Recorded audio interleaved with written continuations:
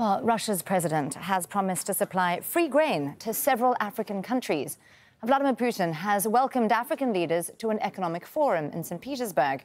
The collapse of the Black Sea deal on Ukrainian grain exports is causing concerns in Africa about rising food prices as well as shortages.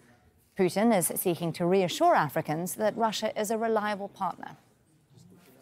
Russia's share of the global wheat market is 20%. Ukraine is less than 5%.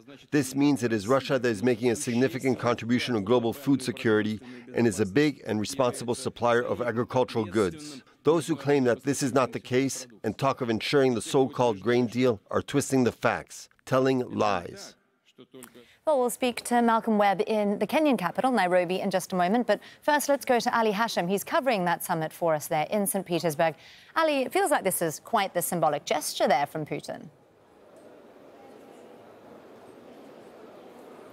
Well, yeah, President Putin is right now welcoming. He welcomed the presidents of the 17 African countries during this summit earlier today. And mainly this summit was about soothing the African concerns over the fall of the grains deal. So now, with this initiative from the Russian president, he's trying to set an example in a way or another in the middle of a struggle for Africa. We all know that Russia is looking forward to secure its interests in the continent, and there is a struggle between Russia, China, and the West over the continent. So in this summit, the Russians were trying to provide this initiative, and it seems that there are other initiatives that also Putin was trying to convey through his speech on the technological side, on the energy side, food security side. If you go around this forum, there are many companies showcasing their own material elements, equipments, agriculture, military. So it's kind of an attempt by the Russians to reach out to the Africans on the second time. The first time was around 4 years ago, but today it seems different, especially with a number of African leaders participating in the summit, around half the ones that participated in 2019.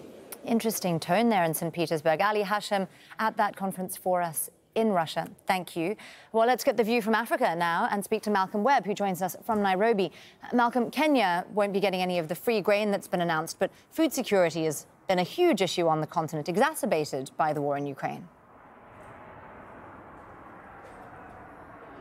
Well, Kenya's President William Ruto announced just a few days ago that he wouldn't be attending the Russia-Africa summit, which takes place at a time when Russia and the West are competing for influence in Africa.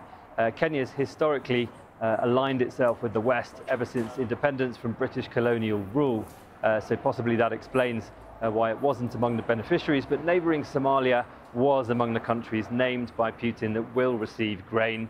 Somalia is suffering a hunger crisis. People are dying following one of the worst droughts in decades. Now, in previous years, almost all of its grain imports have come from Ukraine and Russia, about 2/3 from Ukraine, about 1/3 from Russia. A lot of that grain goes first to Egypt, where it's milled before it arrives in Somalia. And the tens of thousands of tons of grain that Putin was talking about would make up a very small proportion of the hundreds of thousands of tons of grain that Somalia depends on each year.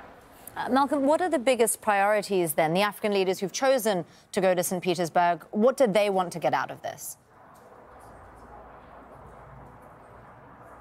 Well, grain and food security is a priority for some. High food prices across the world in recent years have been devastating for the least wealthy people across the African continent. And while those people, many of them live in countries where they have no meaningful way of holding their governments to account, hunger and a high cost of living can cause unrest and instability and threaten governments' grips on power. Here in Nairobi in recent weeks, we've seen protests against the high cost of living. People have been killed when police have broken them up.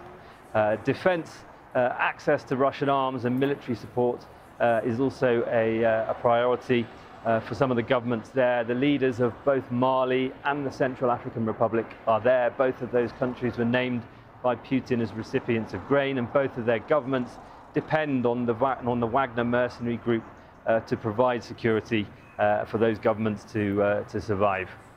Malcolm Webb there in the Kenyan capital, Nairobi, for us. Thank you, Malcolm.